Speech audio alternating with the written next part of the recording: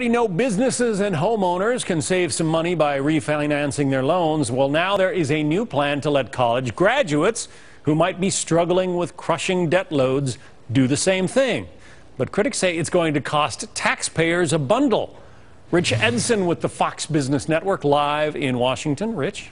Well, John, Americans owe more than $1 trillion in student loans. The interest rates they pay on those loans vary. Some government-subsidized loans feature rates of 3.4%. Some are more than double that.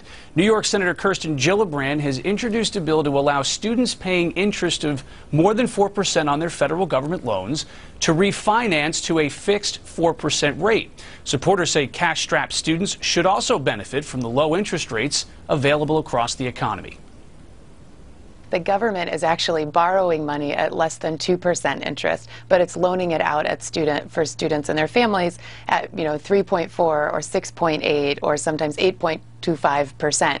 And so the government's actually making quite a bit of money off of the loan program. We obviously think that that's wrong. The government shouldn't be making money on the backs of students who are trying to go to college, get a degree, get a good job. Now, opponents say students with little or no credit history facing fewer job opportunities are riskier to lend money to. That's why they pay higher rates. They say taxpayers could lose out on billions of dollars. One says the important point is that this will cost taxpayers more, though how much we don't know, and do nothing to slow the hyper-escalating price of college. If anything, it'll make it worse.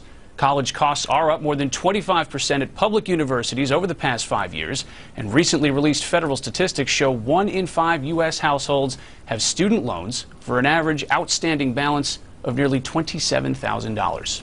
John? That is a big chunk of change. Rich Edson. Yeah. Thank you. We are